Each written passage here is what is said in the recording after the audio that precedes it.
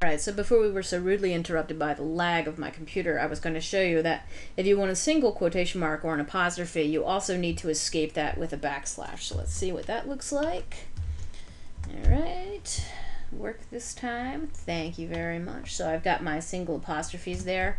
Another thing that you need to escape is if you want a backslash to print on the actual screen, then you need to escape it, because the first one means, hey, something special is coming. The second item is the actual special thing. So if I want to print one backslash, I have to type 2. So that should get me 1 on the screen. There they are, right there. Alright, let's see, what else do I want to show you? Oh yes. Maybe the least awesome thing that you could want to print, but we'll do it anyway. You'll do this now, and you'll probably want to do it a whole bunch of times to annoy, your teacher and all your friends, and then everyone's going to get over it really fast. So amuse yourself with this now, and then only at very measured intervals in the future. Anyway, let me show you what this thing does. So \A is the escape sequence. So let's see what it does. And you may notice you didn't see anything, but you might have heard that little tiny beep. Just to magnify the effect of that, let's do a whole bunch of them. All right.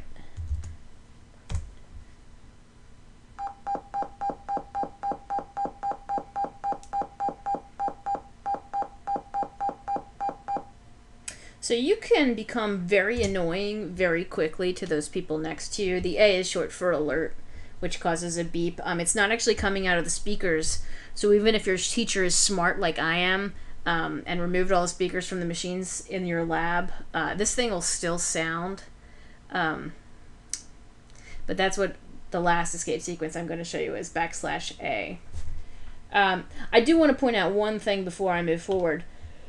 We're going to learn about this in a little bit. An escape sequence, even though it's 2 symbols, it technically counts as one individual item.